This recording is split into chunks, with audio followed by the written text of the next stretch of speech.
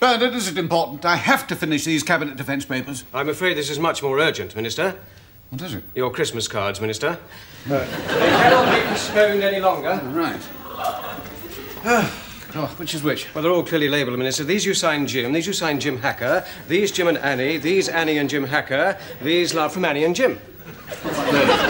Oh, those are printed and those have cyclo-styled signatures, so you needn't write anything. Just check to make sure they don't include cards that should have been personally signed Jim or Jim Hacker or Jim and Annie or Annie and Jim Hacker or love from Annie and Jim. What about those?